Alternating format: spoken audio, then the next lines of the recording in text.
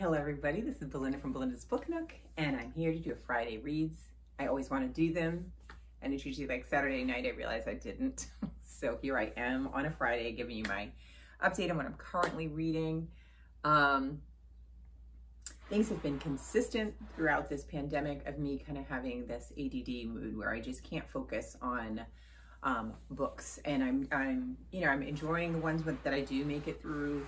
But I find that I'm, just purposely not reading something and reading something else, or not reading at all. So what I am reading right now is I have a book that came in. I had put it on hold on my Libby app, and then all of a sudden, I don't know what happened, but in the middle of a pandemic, Libby and Amazon at least the Kindle version that I have, are not agreeing. And so all of a sudden the book comes in and I can't access it. It's like giving me this error message to the app. I'm freaking out. I'm like, this is like losing your library card, right? So I ended up now, I'm using my husband's reader, and the book that I'm reading right now that came in, and see, this is the thing with that. I tend to put a lot of books on hold, especially when they say things are 16 weeks, 10 weeks, 5 weeks, whatever. And when they come in, I either scramble to read it, or I will push it off the hold, push it back on the hold list. So this one came, which is called Saving Ruby King. And I wanted to read it. It's by Catherine Adele West. And when I saw, this is a new release that came out this year, when I saw it was coming out, I put it on hold. I do that a lot now because I'm trying to encourage myself not to buy every single new release, as much as I'd like to. I have no space for it. And if I really like a book, I can buy it, right?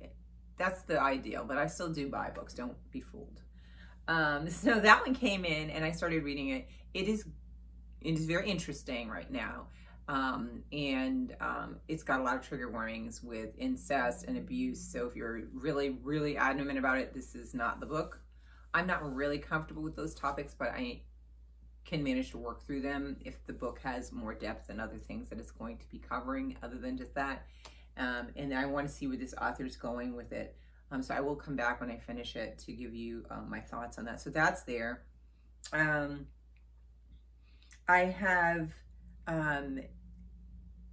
what is it, Onyx Pages, and I'm going to leave the information down below, and Tatiana from Musical Tati are also, I think they're co-hosting what are they calling it? A slow read-a-thon.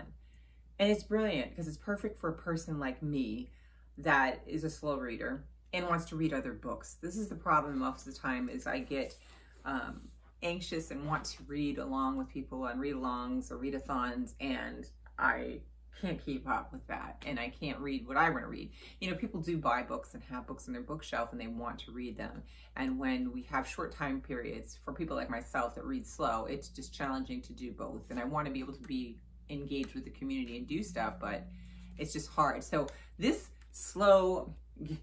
roundabout way to getting to talk about this slow read-a-thon is perfect for me. And what they're doing is they are reading the entire collection of Octavia Butler's books, which I've only read 2 of her books, and it was a long time ago. And so I am really kind of excited to read it. I feel like with both of them, I'm excited to read it because I feel like they have much more knowledge and background experience with some of the science fiction and fantasy genre, and I think that the discussions will be more enlightening and help me to understand the books better. And so they are starting that. They started it on Octavia Butler's birthday, which was Monday, and so what I did is I found my copy that I had given my mom back in the day, and I put the flags to keep myself honest, to know what I need to read by when. And so it's slow. Because it's slow and they're reading her complete collection, each book will be read. You'll have 2 months to read it. Now that's just music to my ears, okay? So I can read other things in between. I can go ahead, what have you. That's great. So I have started a little bit. I think I just read the introduction, but I'm going to get myself going because I'm not going to try to get behind already.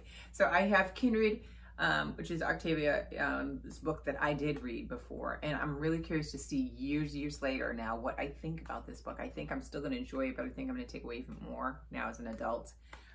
So I'm looking forward to that. So that's something I'm reading right now.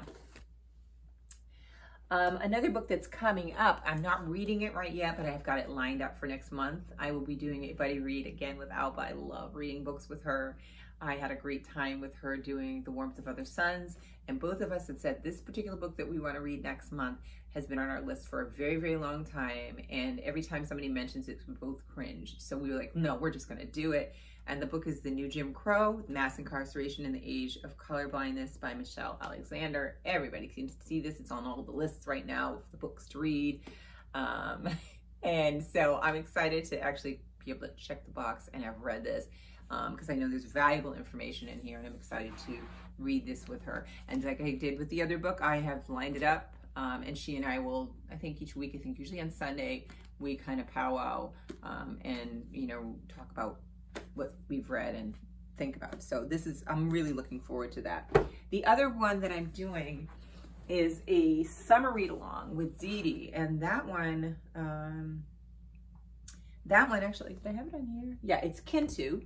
It's a Ugandan novel, and I'm really excited to read that with her, and I'm hoping that I can do it. You know what, again, you see these other things here, and I have other things as well going on, but she has started a group, Didi at Brown for Reading has started a group on Goodreads to read that novel. Now, you have to look because I don't know if they started it yet. I'm hoping that they haven't so that I'm not already behind.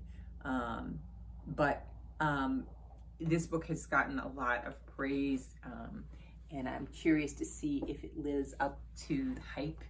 And I'm also just really excited to read something from Uganda. I don't believe I've read a Ugandan author before, so this would be great. And I always love reading books with Didi. There's always great discussions and stuff about it. And the group, when they're on Goodreads, they really have a good discussion. So I will leave links to that also below. That is something else that's in my pocket. And before I go, I just wanted to, I did this already on Instagram, but I just want to grump about one thing, okay? I waited patiently for the paperback version of Patsy to come out by Nicole Dennis Benn. And let me tell you, I was so excited because I'm going to show you the back first. It's like so pretty. And I'm really enjoying having paperbacks now. I used to only have hardbacks, but who has room for all those? I don't. I will still buy hardbacks sometimes, but I'm trying to be better. I waited for this. I ordered it, and it came with, can you see that? Right in the middle is a Read with Jenna sticker. It's a book club, you know, Jenna Bush has a book club that she, you know, recommends books like Oprah and Reese. Everybody's got one now, right? Okay.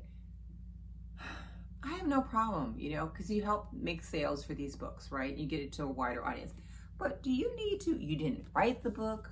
You don't need to, this isn't a sticker. It's not a sticker. It's on the cover of the book. I'm too lazy to return it. I'm just gonna be mad when I look at it. But I can't believe I waited this long and the book came and it had that on it. And it's not even a sticker that I can slowly remove and be like, you know, gripe that it was there, but it's gone. No, they've figured out now, we're gonna make you keep it there. We're gonna make you see our name.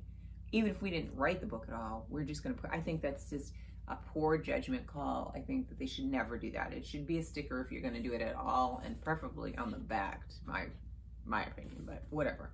Especially for book lovers, you know, we really pride ourselves in having books that we love the covers, we love the spines and everything like that. So that's my gripe. That's all I'm gonna say. I hope you guys have a great weekend, and I have some other videos to come back to talk to you about what I've read for Caribbean and Caribbean Heritage Month, and other updates. So I hope you're all well, and I'll talk to you soon. Bye.